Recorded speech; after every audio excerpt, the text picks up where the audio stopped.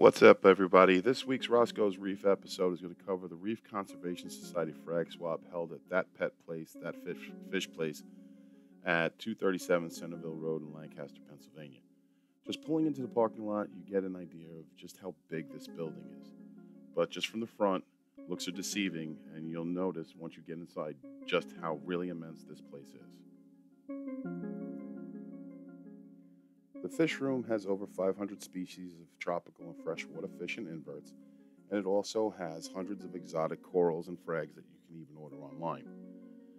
The selling floor houses everything that you could possibly want, as well as sand, food, tanks, anything you need for the hobby they have. Just down from this acrylic tank with its artificial insert, probably the first thing my son, right here in the red shirt, found was Pirate's Cove.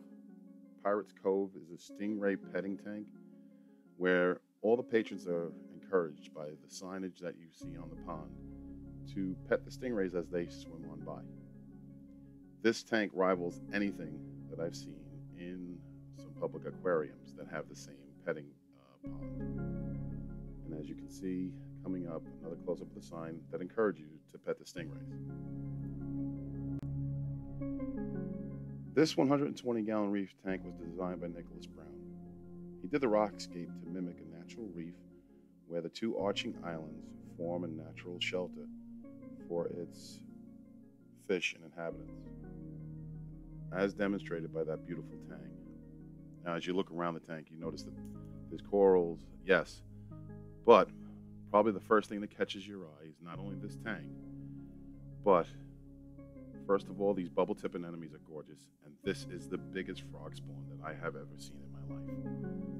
Now, alongside the tank is a plaque dedicated to its designer and giving you a little bit more detail about it.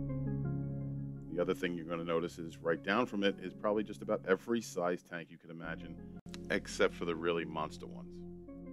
After taking in the selling floor and paying a donation of $10, you were allowed entry into the frag swap area. The first thing you notice is all the blue tanks lit by LEDs and all the different vendors showing off their frags. The first thing that impressed me was all the different frags, from SPS to LPS. Anything you wanted was pretty much here. Even anemones, sea fans, and the like. Everyone was very friendly and willing to answer any question, no matter whether it was an experienced reefer asking it or a new reefer asking it. You can just see your eyes pop as you make your way from vendor to vendor, looking at all the colors under the blue lights. Here's the sea fans coming up, and next to this vendor was where I spent my first moments of the day and picked up 4 frags from Fisher Hicks and his wife.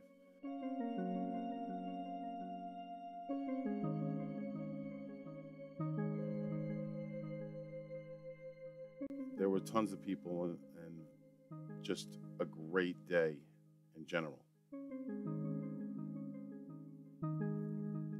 As I made my way around, I was actually looking for Billy Pipes.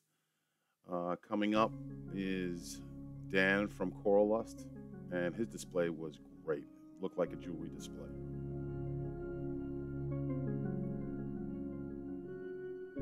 This is the area where the lunch was, and again, more corals than you could imagine. Once my day was done and I was getting ready to leave, I noticed this huge tank up towards the front exit. There was no one around to really ask the dimensions of the tank, but I automatically saw this powder blue tank swimming by and had to record it. Right there in the right corner were 2 of the largest bubble corals I've ever seen, and just had to take a shot looking down from the end of the tank, taking in everything that this tank had to offer. A lot of anemones resided in this tank, and it was just a beautiful thing to see.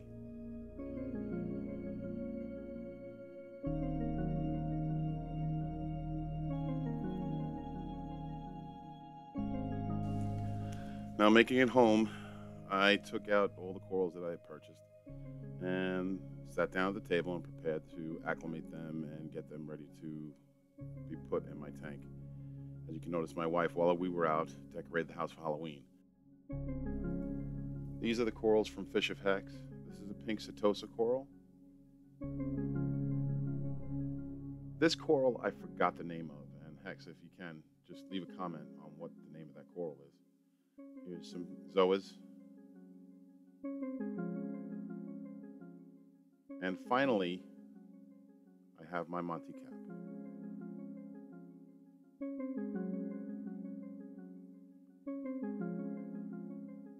Now, from one of the other vendors, I picked up some eagle eye zoas and also some fire and ice zoas. Sorry, Billy, I didn't get them from you.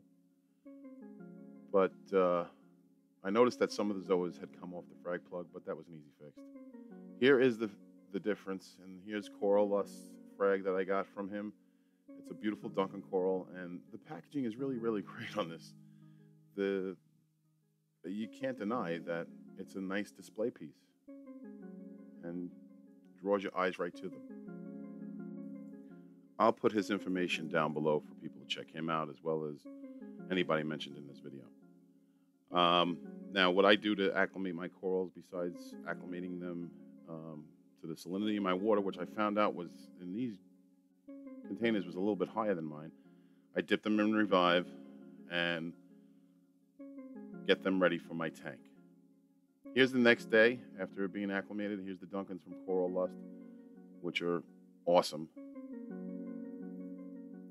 And then here's my Monty cap. This camera does it no justice. This is a gorgeous piece. Moving to the left, here is the pink Setosa. Now this is like neon pink in my tank. And again, there'll be some close-ups coming up, but this just glows in my tank under the blues. There's that piece that I need the name for. The polyps coming out, which I'm very happy about. You know I had to get that line in. Here's the zoas from Fish of Hex, and they are gorgeous. And here's the zoas from the vendor. I'm sorry I did not get this person's name. But there's the eagle eyes. And the plug that had the fire and ice had two different corals mixed in. And they're really nice. They add some character to it. They go on this, I put them on two different rocks, and soon they'll be joining once they're acclimated and I raise them up to a little bit higher on the tank. They'll be put and glued down onto the Zoa rock. So now here's some close-ups of the corals. So sit back and enjoy them. And as always, this is Scott, and I will talk to you soon around the reef tank.